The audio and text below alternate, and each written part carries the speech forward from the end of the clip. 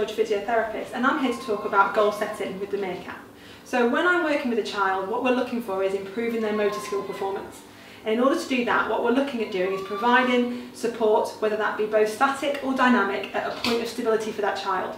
So just below that area, so we know that we're challenging them. So for example, I might be just slightly lower with trunk, or at hips to challenge trunk because we're struggling a little bit with that level from just trunk up.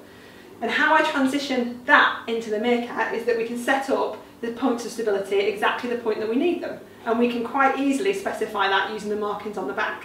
Now the reason we want to challenge that point of stability is we need to challenge that child's postural control.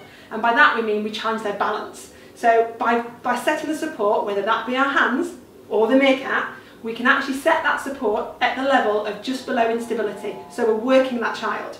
What we can also do then is actually put the rocker on the base so we can keep static body alignment like we would do in any piece of equipment, which I'm sure, like me, lots of therapists are using, but also then make it dynamic.